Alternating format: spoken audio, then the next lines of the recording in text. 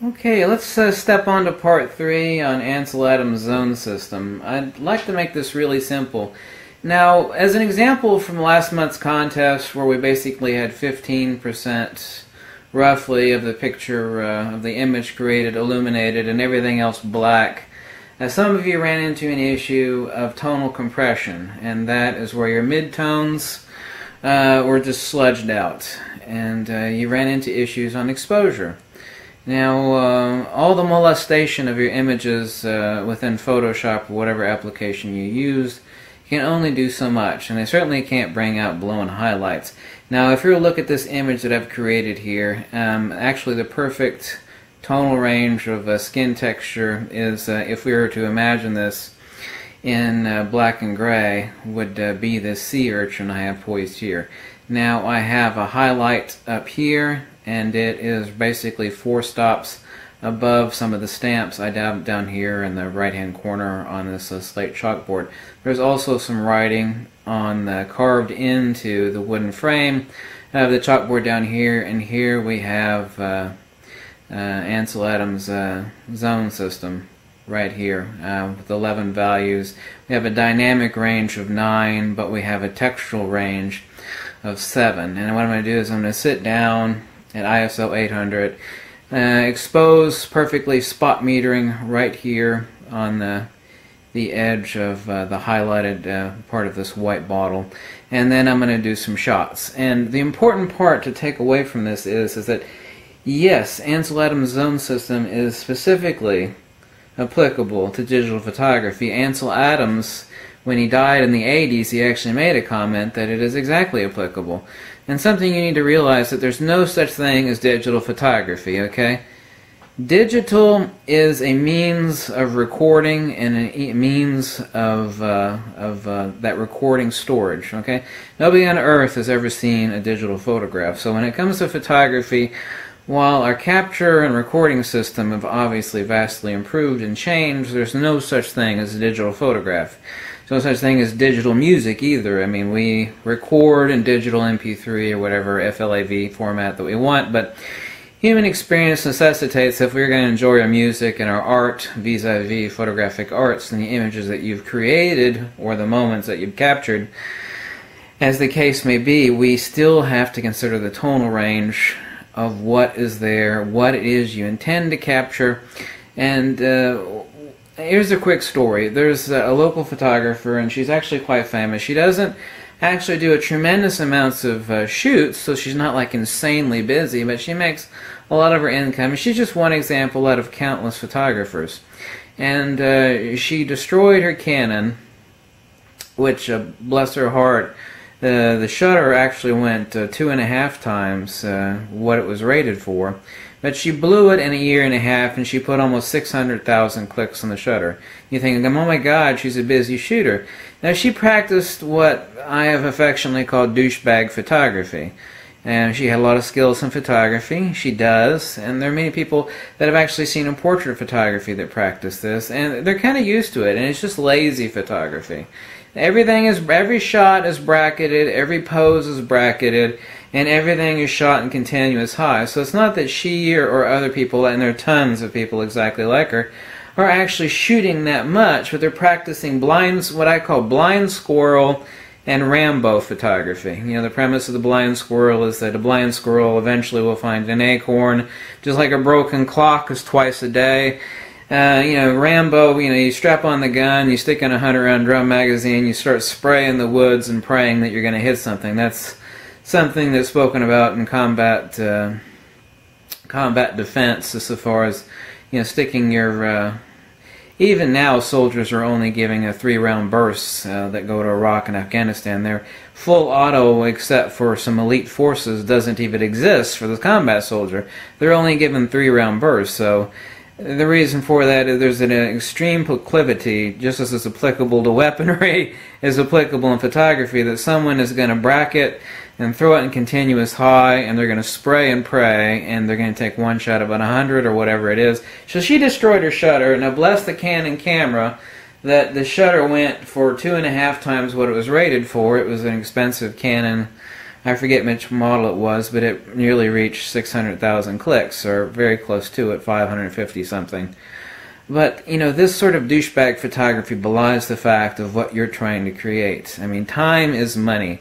And someone recently told me about the Ansel Adams zone system information that I was posting. They said, well, you expose for your highlights, you can pull it out and post. Well, if you're going to take a nice portrait shot and you're going to choose the best compositional shot out of those, and you've got 3 or 4 photos to edit and post-processing, that's not a big deal. But if you're taking a lot of photographs, especially action or things that can't, you can't miss it. You blow your highlights, they're blown. Nothing is going to retrieve, the highlights on a shot that's missed. And the point of this is to actually use the zone system, to put it into practice, but then, just like your camera, to forget it.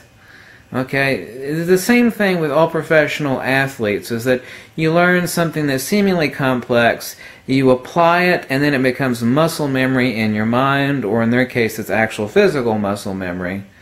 But the zone system becomes a muscle memory, so that when you're looking at your shot, you have the confidence of Achilles, you have the confidence of Hercules, that you have nailed the shot, and at very, very most, other than for aesthetic editing afterwards, you've nailed the shot. Okay? And some of the pictures, like the last contest, was challenging, and rightly so. I mean, when you talk about a really decent exposure, both compositionally, but exposure-wise, where 85% of the shot is black, and 10 or 15% of the shot illuminated, getting those mid-tones in your tonal range, your 7-stop tonal range, on the 11-stop range of Ansel Adams zone system is difficult, because you're just talking about taking this entire scene and only exposing this. For example, this is a person's face. The sea urchin, actually, as far as its texture and its tonal quality, is actually a perfect analog for human skin, believe it or not. You got to look at this image in a black and gray fashion. And if I were to expose this, I'd have to know what to do that, and what to expose for. And some of you will take multiple shots, and you've told me this, and it turns out that all your midtones, and the midtones on this sea urchin, for example, would be everything over here just cresting past where the light's breaking right here. Your even tonal ranges, your 5 stops of texture, are right over here, and they're all muddied up. They're present, but barely, but they're muddy. And so the principle of understanding Ansel Adams' zone system is the advantage that you understand what the hell is going on, and you can focus on making a great image instead of pissing about and engaging in douchebag photography.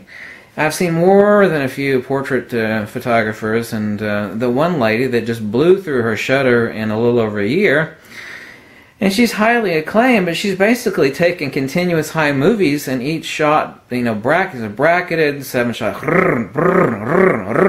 I mean, she destroyed the shutter. I mean, she wasn't working that much, but she destroyed the camera, which is no big deal. I mean, that's a tax write-up. It's not about that, but it's about spraying and praying. And this is an aspect of, you think it's humorous, but it's really serious when you talk about douchebag photography. It's like, well, are you going to take every shot and bracket the piss out of it? Or are you going to throw your camera in continuous high and bracket and then spray and pray? So you got blind squirrel photography and Rambo photography. Okay? This is what's going on. I mean, the only real advantage of understanding the zone system is that you understand the tonal range of texture that you are trying to get. You're trying to translate what is in your mind to the back of that image sensor, and ultimately to the SD card or the compact flash card. Okay, what you see here is what you see with your eyeballs. But as I've told you before, what is important in advanced photography or professional photography is seeing what is not there. It exists there potentially, and with your skills you're able to manifest it.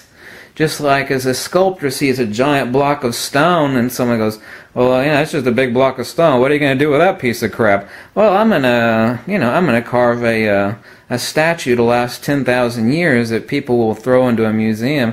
Like some of the ancient Greek and Roman sculptors. I mean, you're seeing what is not there. The same thing with the stone sculpture. And what separates out capturing the moment from professional photography and advanced amateur photography is leaving this douchebag photography behind. You can sit, if you want to throw your camera and bracket every shot, or you want to open them each and every shot, I mean, it's just too much trouble. If you got a portrait shot and you want to, you've only got 4 or 5 shots that are compositionally beautiful, and you bracket it, it's like, well, this one's closest, I can edit it and time is money, okay? Especially if you're a working photographer. So I'm going to bracket it, boom, boom, boom, boom. I've got it, there's the shot, I'm going to push it or pull it a little bit, and I'm going to crop it, and boom, print it out, sell it, move on to the...